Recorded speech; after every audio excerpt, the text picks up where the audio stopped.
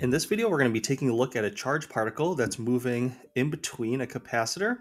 And as it moves through this electric field, it's going to have an exiting velocity and a specific angle at which it's leaving that capacitor as well. So what we're going to do is we're going to take a look at our values and use a bunch of different concepts to figure out the final velocity and the angle. First of all, conceptually, what's going on is we have an electron that has an initial velocity of 9 times 10 to the 6 meters per second. And as it's moving to the right, its horizontal motion is going to stay constant because there are no forces in the horizontal direction going left and right. But because the electric field is applying an electric force in the vertical direction, and for the negatively charged particle, it's going to be pushing it up against the direction of the electric field.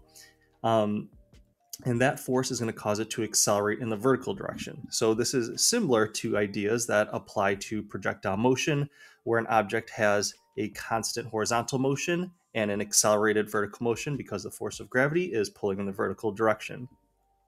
So we want to take the horizontal and vertical components and eventually piece them together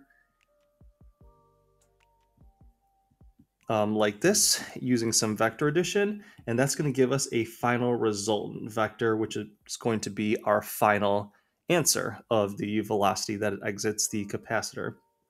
So we already have one of those. We already have the Vx, the velocity in the x direction, which is 9 times 10 to the 6th meters per second. Now we need to find the final velocity in the y direction. Now, just like with kinematics, you need to have 3 known variables in order to solve for an unknown variable, which is our Vf. So if we were to take a look at the different acceleration formulas, we would possibly be able to use this, and we could possibly use this formula as well.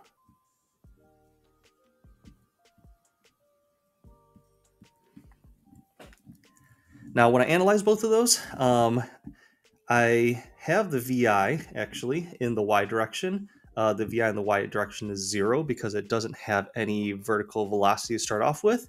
So I do have this VI. And for the first one, I need an acceleration and a time. For the second one, I need the acceleration and delta y. So either way, I'm going to need the acceleration. So just basically, what is your preference? Do you want to find the time or the delta y? I can already see that time is going to be a little bit easier, in my opinion, because we can find the time using some x variables.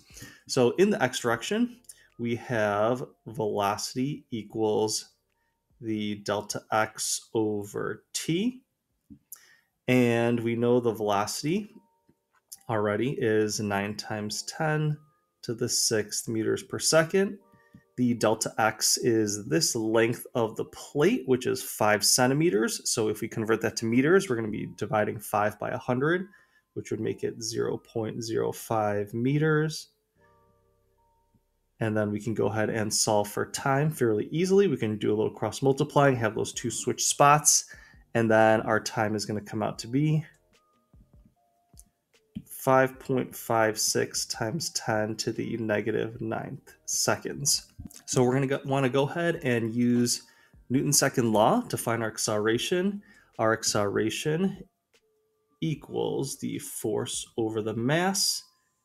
And we're going to want to substitute out that F for QE because we know Q, the charge of an electron, which is a constant. We know E, the electric field that was given to us in the problem, and we also know the mass of electron as well. So let's go ahead and plug in those values. We have Q, which is the charge of an electron,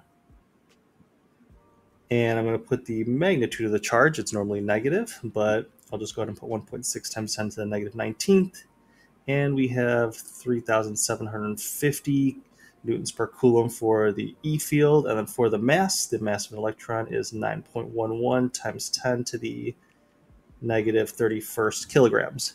And then from there, we have our acceleration. our acceleration comes out to be 6.59 times 10 to the 14th meters per second squared. All right, now we won't have the two things that we wanted. We had the acceleration and we have the time, and then we can plug it into this formula now. So let me go ahead and clear a little space. All right, so I went ahead and took our two answers that we just solved for and slid them over here to the left. And I'm going to go ahead and plug them into our formula, which is the final velocity equals the initial velocity. Remember, we don't have any velocity in the vertical direction to start off with.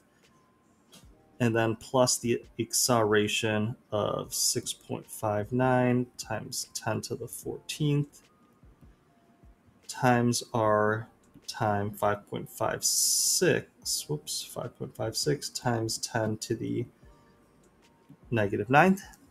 And that gives us our final velocity in the y direction of 3.66 times 10 to the 6th meters per second. So I went ahead and got the next velocity I needed to get my final resultant velocity. So we were looking for our Vy, which we just got.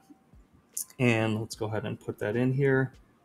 3.66 times 10 to the 6th. So we can go ahead and use Pythagorean theorem and then take the square root of 3.66 times 10 to the 6th squared plus the 9 times 10 to the 6th squared. So basically just using Pythagorean theorem, and then that will give us the final resultant velocity, which comes up to 9.72 times 10 to the 6th. So that is the first part of our final answer. So let's go ahead and squeeze that in here as well.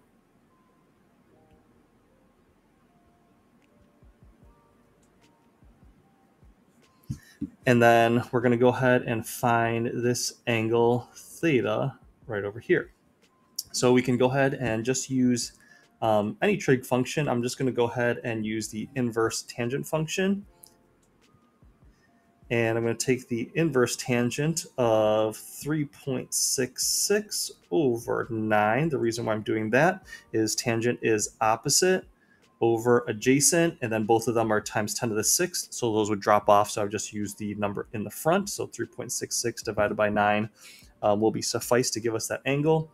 Once we plug that into our calculator, we're going to get 22.13 degrees as our final angle that the electron exits the capacitors. So to sum things up, if you're working out a problem like this, you want to use the horizontal and vertical components. The horizontal component is going to be constant, and the vertical component is going to be a product of some acceleration. And the acceleration is due to this E field. And once you combine those two vectors, you'll get a final resultant velocity. That will be your final exiting velocity. And if you want to find an angle at which it leaves, then you can go ahead and use an inverse trig function, and then you can go ahead and find that angle. Hope that was helpful to you. Thank you for watching and listening.